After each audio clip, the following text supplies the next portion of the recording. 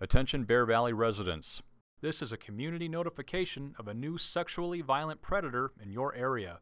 Please stay tuned to the following short program for more information. Hi, I'm Technician Ron Hackett with the Denver Police Department. The Sex Offender Registration and Compliance Unit at DPD is responsible for the registration, monitoring, and tracking of all registered sex offenders and sexually violent predators who live in the city and county of Denver. Here's a brief history of sex offender legislation in Colorado. Our state laws trickle down from federal government mandates. In 1994, we had the Jacob Wetterling Act, which mandated that states would establish a sex offender list. Megan's Law of 1996 said that the public would have access to those sex offender registration lists. The Pam Lichner Act of 1996 stated that some offenders might have to have lifetime registrations. And the Adam Walsh Act of 2006 unified sex offender laws across the country.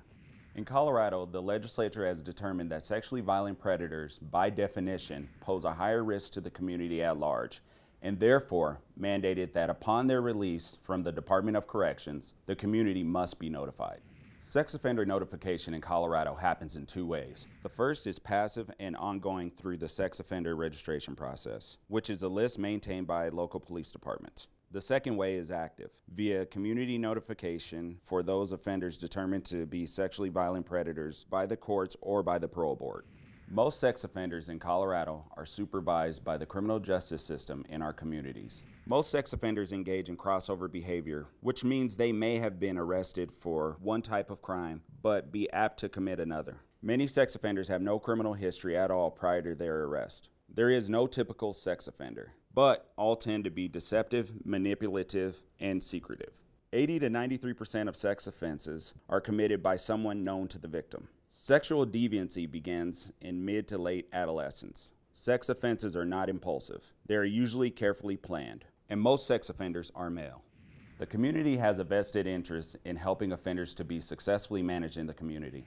Sex offenders have the same need for housing and employment as any other citizen. Any citizen who uses sex offender information to harass, threaten, or intimidate an offender will be subject to criminal prosecution.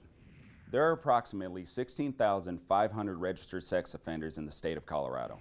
About 65% of convicted sex offenders are placed in the community on probation. The remainder are in the Department of Corrections or Community Corrections. Offenders may be caught for one type of offense, but be at a high risk to commit another type. Crime of conviction is only one indicator of risk.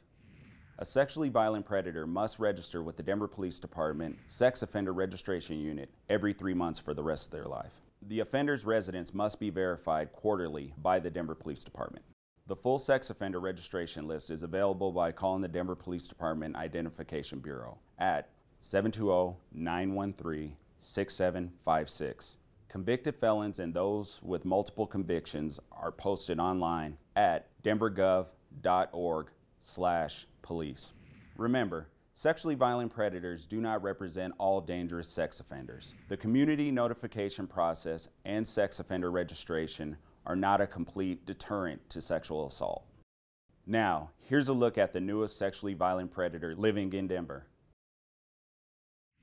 Here's an overview of the registered sex offenders currently living in Denver.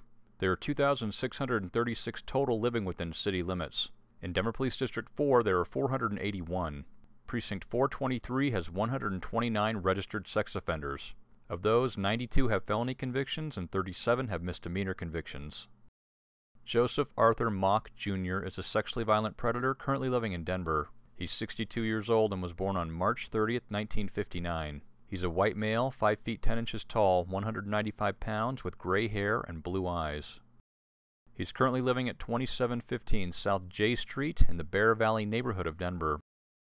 Schools located within 1 mile of this offender include John F. Kennedy High School at 2855 South Lamar Street, Summit Academy Middle School and High School at 5590 West Evans Avenue, Denver School of Science and Technology Henry Middle School, and Bear Valley International School, both at 3005 South Golden Way, Trailer Academy at 2900 South Ivan Way, Zion Evangelical Lutheran School at 2600 South Wadsworth Boulevard, Notre Dame Catholic School at 2165 South Zenobia Street. Parks located within 1 mile of this offender include Bates and Hobart Park, Bear Creek Park, Lakewood Estates Park, Bus routes located within 1 mile of this offender include Route 30, West Dartmouth Avenue and South Lamar Street, and West Dartmouth Avenue and South Ingalls Way. Route 51, South Sheridan Boulevard and West Yale Avenue. Route 76, South Wadsworth Boulevard and West Yale Avenue. A brief history of charges against this offender. Sexual assault on a child. He's currently on parole and registered with the Denver Police Department on April 13, 2021 to 2715 South J Street in the Bear Valley neighborhood of Denver. Past charges against this offender include menacing, intent to deliver marijuana.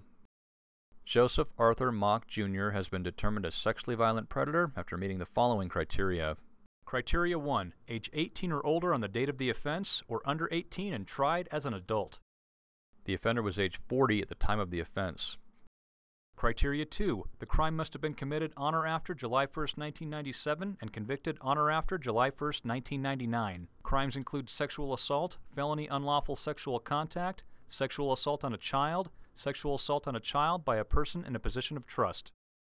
The offender was convicted on December 9, 1999 for sexual assault on a child. Criteria 3. The relationship to the victim was one of the following. Victim was a stranger to the offender, or the offender established or promoted a relationship with the victim primarily for the purpose of sexual victimization. The victim was a 14-year-old female. The offender was known to the victim.